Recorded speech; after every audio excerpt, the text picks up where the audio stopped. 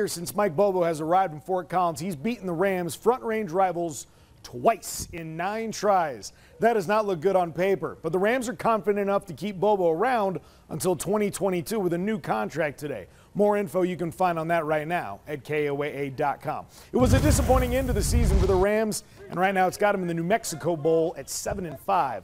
Bobo and the Rams and their white helmets will try and win his first bowl game as head coach and without their offensive and defensive coordinators because they left for new jobs. In the most coach way possible, Bobo said, "It is what it is."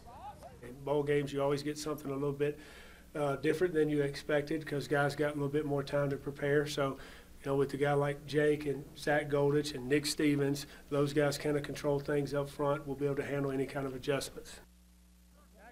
And news in today, receiver Michael Gallup named consensus All-American, the 4th in school history, soon to be on a Sunday sideline.